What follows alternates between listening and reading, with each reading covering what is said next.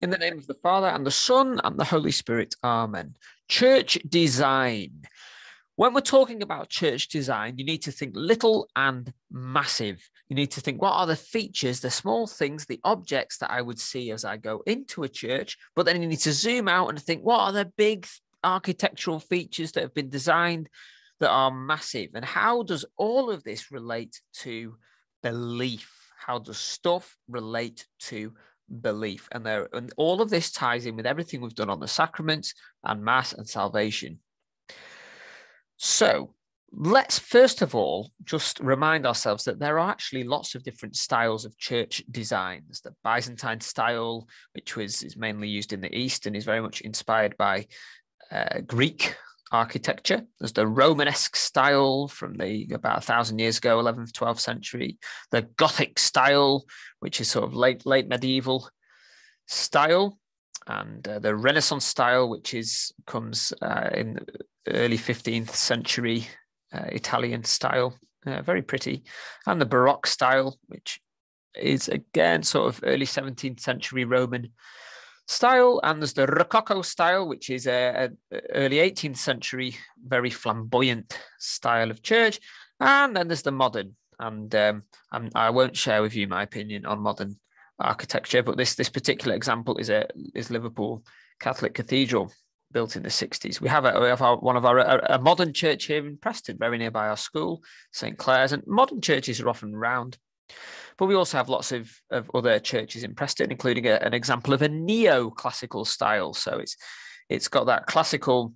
It's been informed by ideas based on ancient Roman and ancient Greek architecture, but it's new. Why is it new? Because Catholics weren't allowed to build churches after the Reformation in this country, but when we were allowed to build them again in the Victorian times, thank God, we would take some of those old styles and build them in that way. So we have a neoclassical style at St. Wilfrid's, very beautiful church. You should go and have a look. We've got neo-Gothic or Gothic revival churches, again built in the Victorian times in Preston when Catholics were allowed to worship publicly again. This is St. Walburg's, which is massive, third tallest spire in the UK, very beautiful church. And anyway, what a lot of these styles have in common is a lot of them will be in a cruciform shape. You will have learned about that in school. And obviously this relates to the belief in salvation, which is that through the death and resurrection of Jesus, humanity has achieved the possibility of life forever with God. You might also have learned that the fact that the altar faces east, that the whole church faces east, that links to the resurrection and the belief that the rising sun is symbolic of Jesus rising, but also that Jesus will come again from the east with the rising sun one day. And of course, from our perspective, Jerusalem is pretty much eastward as well. So there's a few different features there. Now, the stuff inside a church, the small level stuff, I'm hoping you'll know all this already.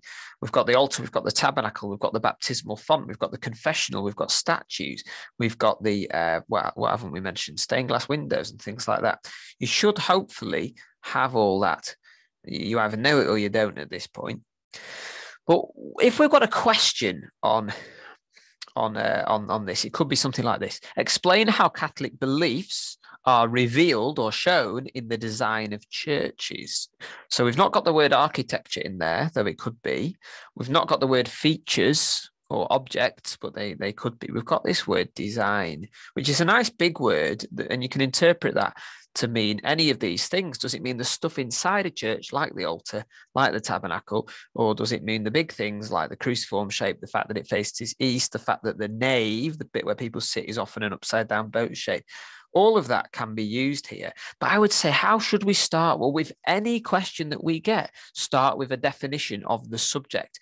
Now, the subject of this sentence is Catholic beliefs, but it's about the design of churches, isn't it? So we need to define church, I would say. What is a church in terms of its Catholic beliefs? So my definition of a church is that it's a building which is used for prayer and the sacraments. That's essential. And look, I've used that word sacrament rather than worship or something to really make it clear that this is a Catholic answer here. Okay, I could go into a bit more detail, but that's a good basis.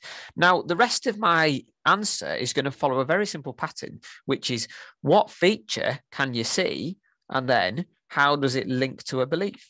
So what features can you see? And then how does it link to a belief? And then you can do that again and again and again. Try and do it as efficiently as possible without repeating yourself. But then you've got your answer. You've answered the question, surely. So let's have a look at my answer so far. So we've got our definition of a church, but then what would we see? Well, let's list a few of the things. In a Catholic church, you'll see many features which relate to prayer and the sacraments and Mass, including the tabernacle and the altar. Then I'm going to choose one of those and go into detail, and I'm going to link it back to Catholic beliefs, because that is what the question is about after all.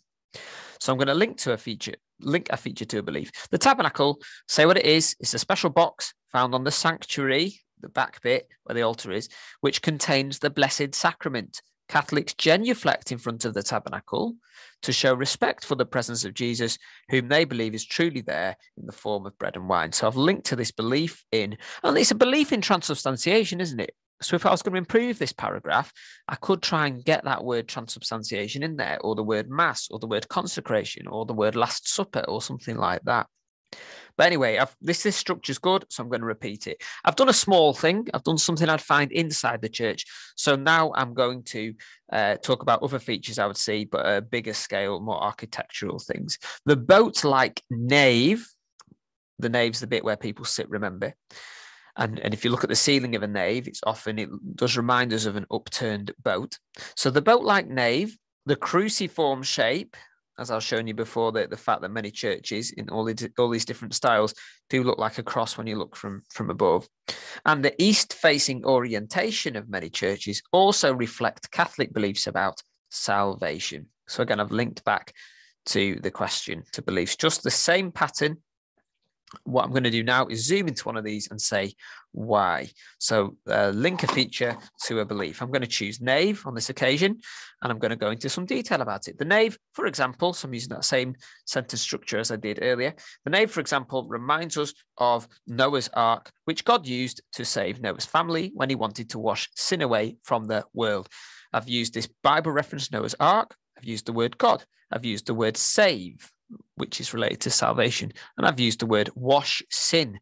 Now, the fact that I've talked about washing sin away should remind me of something else, which I could improve this answer with as well. But I'm going to go on to say what this means. So this reflects the belief. Belief is a word from the question, so I want to use it. This reflects the belief that the Catholic Church is the ark that saves us from sin. It's as simple as that. It also reminds us that the apostles were fishermen, not all of them, but some of them were fishermen chosen by Jesus to become fishers of men who would bring all humanity back to God through the boat of the church. So the nave is a good one to choose because there's lots of connections we can make. This answer is good. We've used this structure. We've defined what church is. We've said what we would see, we've linked it to a belief. We've said what we would see, we've linked it to a belief. And you could keep going with this, but try to use good vocab. Now, can we improve this answer? Of course we can, but we can still use the same structure. What's a church? Name a feature, link it to a belief, name a feature, link it to a belief, and so on. I'm going to improve my opening sentence now by squeezing a quote in there, because really, churches, they are for prayer, they're for the sacraments. The most important sacrament is the Eucharist.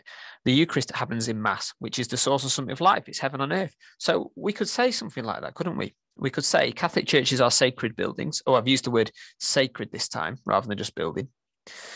Sacred buildings used for prayer, the sacraments, and most importantly, Holy Mass, which is the source and summit of life. So I've set off nicely there, getting a quote in. And then rather than just mentioning a couple of features, I've gone and just listed as many as I can here, including those, the altar and tabernacle, but also all the others, because I really am here just saying, look, everything relates to Catholic beliefs. Absolutely everything does. So let's show off and use as many of those good words as we can. But then we're doing the same structure. We're going to choose one of them. We'll choose the tabernacle again. We'll say what it is. But I've managed to add in here, I said, didn't I? Let's get that word transubstantiation in. So we're going to do that. And whenever we're using the word transubstantiation, let's add in this little phrase at the moment of consecration. Another big word, another good bit of RE vocab, and it makes sense. So it now says, Catholics genuflect in front of the tabernacle to show respect for the presence of Jesus, whom they believe is truly there in the form of bread and wine, which has become his body and blood through transubstantiation at the moment of consecration.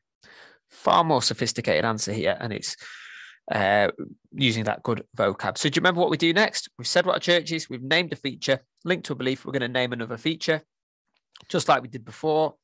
Excuse me, we'll mention the big things now, the architectural things. The boat-like nave, the cruciform shape, and the east-facing orientation of many churches also reflect Catholic beliefs about salvation.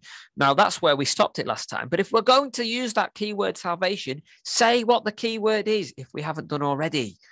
We might as well. So what is salvation? It's the belief that through the death and resurrection of Jesus, humanity's achieved the possibility of life forever with God. Good. What do we do next? Well, we've said what church is. We've named a feature. We've linked it to a belief. We've named a feature. In fact, we've named a few features. Now we're going to link it to a belief. So again, go into detail with the nave, just like we did before, but why not make that link with baptism really obvious since we mentioned it? As I said, whenever we mention washing and sin, anything to do with water and sin, you've got to think straight away, baptism. Okay, so get that in there. This links to baptism, which washes sin away. All right, done. So that pattern, I would say, is a good one if you are using it as a medium for getting across good key vocab, use of keywords, couple of quotes maybe, always linking back to the question, always link back to the question, which is always about Catholic beliefs. Now, there's so much more you could say about church design and what churches are like. I would like to promote this great video, which I watched, called A Protestant, so a non-Catholic Christian, so he doesn't believe in the sacraments really, certainly not Mass, tours a Catholic cathedral. There's this great Protestant man called, I can't remember his name, but he runs a YouTube channel called the 10-Minute Bible Hour, and he goes into a Catholic church for half an hour, and the priest talks to him about the different features of the church and how they link to Catholic beliefs. And just as for your own interest and education, I highly recommend his channel and that particular video, which will help you because he's an outsider. So again, he's learning about it from a non-Catholic point of view, which I think is very helpful and good. Right. Good luck.